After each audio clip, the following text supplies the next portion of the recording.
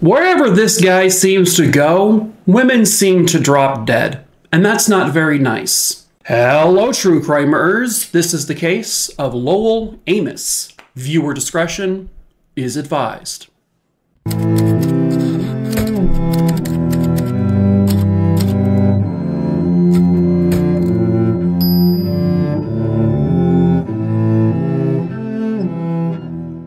Real quick before we get started, please make sure if you're new to the channel, hello, I'm Mike, by the way. I tell true crime stories, so please subscribe. I tell one every Monday, every Wednesday, every Friday, 3 videos every single week here on YouTube. Also follow me over on TikTok where I tell short form true crime stories pretty much every single day. The link to that and all that information is listed in the link tree in the description of this video below, as well as my link to my Instagram, to my Facebook. I also have a Discord server. If you want to join it, by all means do so. Roxy's trying to get out of my room, hence the scratching. But if you do join the Discord, be over the age of 18 or else you're going to be kicked out of there. I also sell merch, also linked below. We ship all over the world. And lastly, if there's a case you want me to cover, just email me. My email is listed below in the description as well, or it's makingatruecrimerertwo. Just email me the name of the individual, where it happened, when it happened, and I'll add it to my list. I can't tell you when I'll cover it because I pick my cases at random, and I have 5,200 plus names on there, so it may be a while. But let's get into today's case. Lowell Edwin Amos, which is the oldest name I have ever heard, was born on January 4th, 1943 in Indiana. Many years later, he would meet a woman named Roberta Wagner. And Roberta, she was born on February 26, 1957, also in Indiana. She had been married to a man named Ricky Mowry, which I think she married, in 1975, 1976 or so. They were married for quite some time, but when she later on met Lowell, I guess she fell in love with him. He was this attractive guy to her. She would end up divorcing Ricky and would then marry Lowell in 1993, much to the dismay of her family. Her family wasn't really all that head over heels over Lowell. They felt he was just a bit off. He was wrong for her, but she loved him. On December 9th, 1994, Lowell and Roberta were staying in Detroit, Michigan, and they were at the Athenaeum Suite Hotel there in Detroit. They were there because the company that Lowell worked for was having this big old Christmas party there. Lowell worked for a consulting firm, which was called Preferred Personnel. And this was not just your normal, like, work gathering. They were having their work function, but there was also a lot of alcohol and there was also drugs.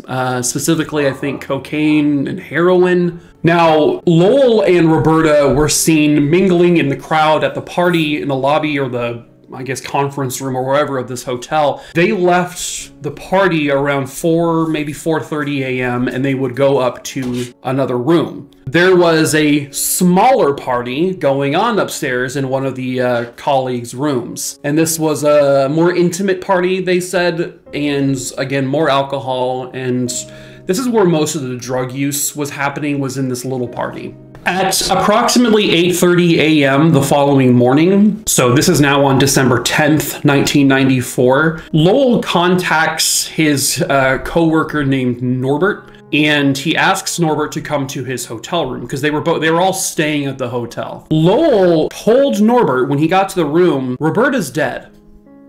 It was just sort of an abrupt, like, hey, she died. And he gave him, Lowell gave Norbert this, like, sports jacket that he, I guess, was wearing, and I guess a couple other small things, and say, hey, can you get rid of these? Kind of strange. And then at about 10 o'clock in the morning, I guess Lowell would contact the front desk to say, hey, my wife died in the hotel room last night.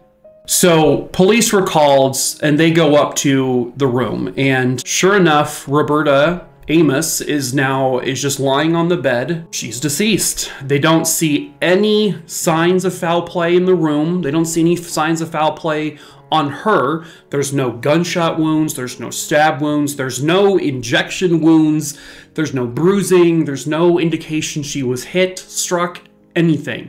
She appears to be, and in terms of like the way she looked, in normal condition, but she was dead. But at the autopsy, when they had a closer look, they did find, I guess, an abrasion on her forehead and two like very minor, not really, you can't really tell, but they were like little bruises, but nothing else. None of those things indicated why she died. So they ran a toxicology test on her because then that's the next thing. Like, did she die of something? And she did. She died of cocaine poisoning. She had an absolutely astronomical amount of cocaine in her body. Police interview Lowell, like, okay, were you guys doing cocaine? And he at that point admits, yes. Back in the room, we were doing it. But Roberta, she had a sinus issue, so she could not snort it. So she took it in a different way. She would, I guess he said, that she took the cocaine vaginally. I did not know that was a thing you could do. But I'm also not a drug user, so maybe that's why I didn't know that. But she apparently, he said, put it into her vagina, and that's how she ingested it. He then says they went to bed that night, she was fine, and when he woke up, she was dead. And he, you know, she was cold to the touch. He then tells police, I got rid of the drugs before you guys got here because, you know, drugs. The level of cocaine in her body was, I guess, at a number, the level was 3.7, which they said was about 15 times more than the average level of a cocaine overdose that you would ever see. So not only did she take too much, she took way, way, way more than too much. Somehow they were also able to tell during the autopsy that Roberta was not the one to put the cocaine into her body. They said it was somebody else who did it. They swabbed her mouth, they swabbed her rectum, all of the ways, other ways they can get into her body. There was no traces of cocaine. They thoroughly looked for any needle or injection marks. They found none. When they swabbed her vagina, that's how they traced levels of cocaine. So not only do they interview the coworker Norbert, but they interviewed Norbert's girlfriend Darcy. And Darcy was also invited to the Amos's room that morning after Roberta had died. And she said she was the one who told police that Lowell gave Norbert a sports jacket, a large syringe with no needle, and a hotel washcloth that she said smelled awful. But they didn't have like concrete evidence at that point to say, okay, he, you know, Lowell purposely put cocaine, this much cocaine into Roberta's body and purposefully killed her. They asked him, why did you want to have this syringe, the cocaine and the sports jacket all out of the room before we got there? Like, what was the point of that? And he said that, well, he didn't want them to catch him with any signs of cocaine. I guess maybe he didn't realize they would be able to detect cocaine in her body. Maybe he didn't realize they would find traces of cocaine, you know, vaginally on her. So they start looking into Lowell's past, and this isn't his first wife. This isn't his second wife. This is his third wife. And okay, well, let's talk to the other two wives to see if they can give any insight. Well, they can't do that. Why? Because they're both dead. Lowell's first wife was 36-year-old Sandra, and in 1979, they were living in Anderson, Indiana. And I guess this was during a time when Lowell was attempting to run for political office as a Republican there in the town of Anderson, and you know, so he was more in the public eye at that point. He did not end up winning. Well, one night in 1979, he called police because his wife, Sandra, was dead inside of their home. She had an injury to her head, and he explained that she fell in the bathroom and hit her head on the counter. When they did the autopsy on Sandra, they had a hard time actually distinguishing how she actually died, though. She had high levels of a sleeping aid and high levels of alcohol in her body as well, indicating she may have taken too much of both things. Maybe that led to her falling in the bathroom. Lowell Amos pretty much immediately collected a $350,000 life insurance policy after she died. Basically, right towards the end of Sandra's life, while they were still married, Lowell began dating, secretly, another woman. Her name was Carolyn Lawrence. And then after Sandra died, sometime like a few or so months later, he married Carolyn. Lowell tried to take out a life insurance policy on Carolyn. Carolyn found out. Carolyn said, I'm not going to be with you unless you cancel this life insurance policy. She was probably thinking, like, what are you up to? He refused to do it, but then she broke up with him. When that happened, Lowell Amos would move in with his mom, Mary Tolles. Mary at the time was 77 years old. Yeah, unfortunately, by the way, I don't have photos of Mary. I don't have photos of Carolyn or Sandra. They're very difficult to find photos of, unfortunately. And I don't really know much about any of their backstories. But a few weeks after Lowell moved back in with his mom, Mary, dies.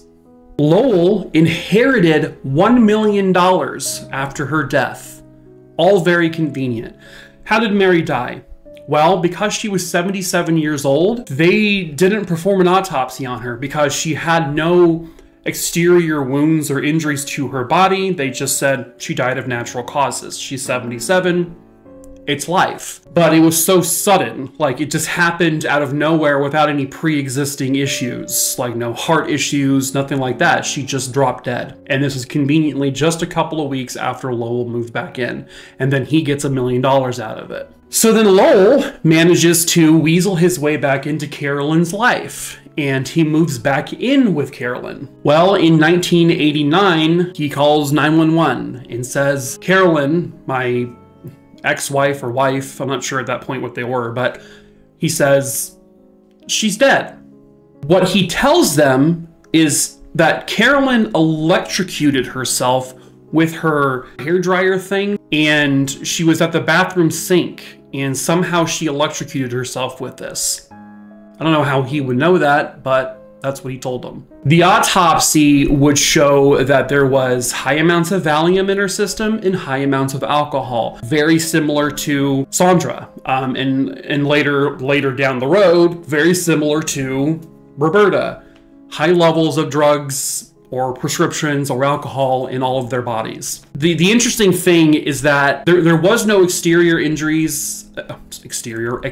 injuries to Carolyn, and they found the cord of the hairdryer, and it was like, I guess it was cut, and it wasn't even working. And so they weren't sure how she would have electrocuted herself if the cord was cut and damaged, where it couldn't even do anything. They search the bathroom, they don't find anything else. There's no blood, there's no anything. No indications of foul play. And what does Lowell get out of this? $800,000 from the life insurance policy that he had taken out on her, that she said, hey, we're breaking up if you don't cancel this. Well, he didn't cancel it, and then she dies. So police are investigating the death of Roberta Amos, and they found out all of this information about 2 previous dead wives and a dead mother, where he collected money after all of their deaths. All of them died with high levels of alcohol or drugs or prescription drugs in their bodies. All of their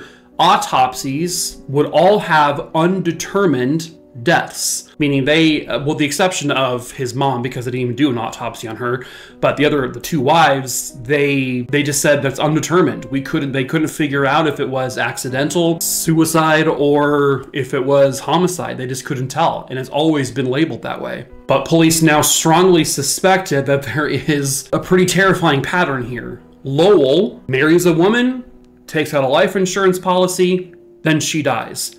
He then collects money, he moves on to the next person. One of those people decided, I'm kind of on to you. You took out a life insurance policy out on me. She kicks him out. He moves in with his mom. She dies. He collects $1 million from her death. It's pretty obvious what's going on here. No one is that unlucky. And when it came to Roberta, he said, listen, she took too much cocaine, obviously, and then she died in her sleep. That's all it was. It was accidental death. And that's what he kept saying over and over again. They found some evidence, however, by interviewing people, that Roberta was starting to become very unhappy in this marriage, and she was debating leaving Lowell. Roberta had actually bought a new house for herself, So there was clearly a plan in motion for her to leave him. But in this instance, there was no life insurance policy on Roberta, so he didn't collect any money from her. So they had to think like, well, why else would he kill her? Well, he found out she was trying to leave, that she was unhappy. And by many people in Lowell's life, he has never been someone to take rejection easily. He gets very offended by it. He doesn't like when someone tries to leave him, and that's probably why he did what he did. So what they would end up determining was that he somehow incapacitated Roberta. They don't exactly know how, but what he did is he took that syringe that didn't have a needle. He took a high amount of cocaine. He put it into a glass, filled that wine glass with water, dissolved it, mixed it around, filled the syringe up with that water cocaine mix. And then as Roberta was unconscious, passed out, whatever he did to her, he then pumped it into her through her vaginally. He may have done this more than once. He may have taken more than one needleful. And these were like a thick needle too. But then when they had taken her body out of the hotel room initially, they found on the pillowcase, there was like lipstick, like almost like pressed onto the pillowcase and the sheets. And there was also, I guess they said soiled. They were soiled in some way. And what they think is that Roberta probably started to have some kind of reaction, seizure, if you will, to all of that cocaine suddenly going thrust into her body, and that Lowell didn't know what to do, so he flipped her and pressed her head into the pillow, which is why her lipstick was smeared onto the pillow, and then he suffocated her until she died. So given the history of the 3 previous women who died in his life, now they have Roberta. They know he collected a whole bunch of money from the previous women, and the fact that Roberta just suddenly drops dead with a cocaine poisoning, which is not very common, and this is all conveniently after she is planning to leave him. They have enough to arrest him and charge him with Roberta's murder. So on October 24th, 1996, he goes to trial. The jury finds him guilty. The prosecution laid it out that he deliberately poisoned her with cocaine because she was trying to leave him.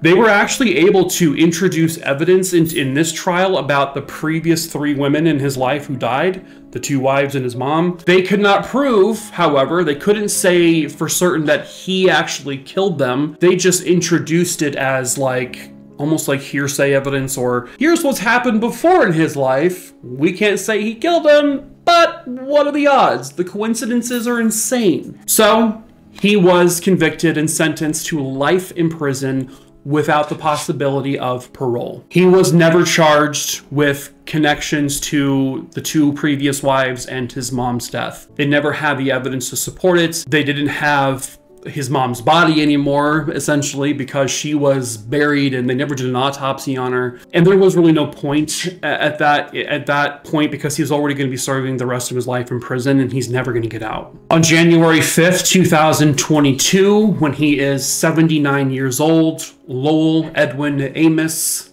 dies of natural causes, rotting in a prison cell. And quite honestly, that's the fate that Lowell Amos deserved. It's not the fate that Roberta Amos deserved. She wanted to get out. Maybe she found out about the previous wives and his mother. Maybe she had her own suspicions. Maybe she got scared. Maybe that's why she bought a house and was trying to move on. You know, there was no evidence of like domestic abuse, anything like that. She may have just uncovered some stuff and was quietly trying to get away, but he found out and he couldn't take it. And so he killed her. And Roberta didn't deserve that. I don't know much about Roberta, unfortunately. There isn't a whole lot of backstory on her, but she died far too young. She was only, I think, 37, maybe 38 years old. She had a lot of life left in her. That's my age. That's how old I am right now. And it's just sad that she wasn't given that opportunity, simply because one man couldn't handle her trying to leave him. But Roberta Wagner, let's call her that, she was thankfully given the justice she rightfully deserved. But that is it for this case. True crime, Maroony Dooney Dingleberry Dongs. Gross, right? That was a gross thing for me to say, Dingleberry Dongs. You'll catch it. You'll like it eventually, I promise. Anyway, that's it for this video. So please subscribe. Again, if you're into true crime and you're a bunch of cuckoo wackadoos like the rest of us. And also follow me over on TikTok, Instagram, Facebook, all of that link below. Yada, yada, yada, yada, yada. But that's all. That's all, folk. Nope, can't say that. It's probably trademarked. Yabba dabba yabba dabba doo. Nope, can't do that. Yeah. Goodbye. Guy tried something new. That was terrifying, wasn't it?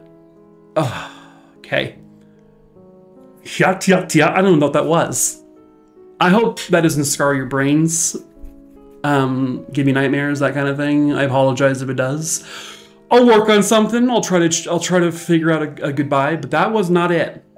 Whatever that was not it. That was a horror story. It is the month of Halloween, however, so you're welcome for spooking you. What am I doing? What am I doing? I don't even know. If you're new here, I don't know how to say goodbye. It's a simple word, goodbye. I just said it right there, but I don't know how to say it. Goodbye. I just said it. You know what I mean? I don't know how to... You see, the word goodbye started in listen, the dictionary describes goodbye